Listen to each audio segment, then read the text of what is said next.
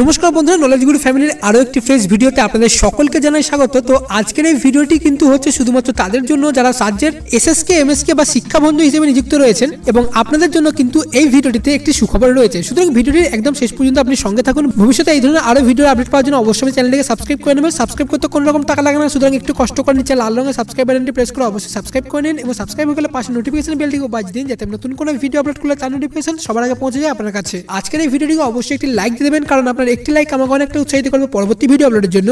ভিডিওটিকে অবশ্যই শেয়ার করবেন। তো চলুন শুরু করা যাক।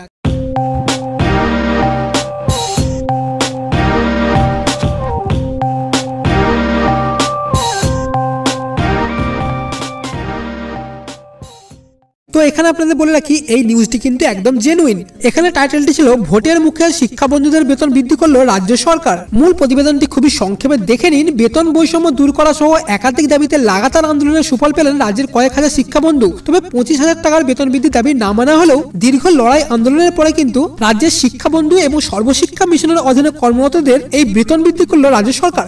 শিক্ষা বন্ধুদের বেতন 5,994 টাকা থেকে বেড়ে হলো 8,392 টাকা, অর্থাৎ প্রায় 2,000 টাকার মতো।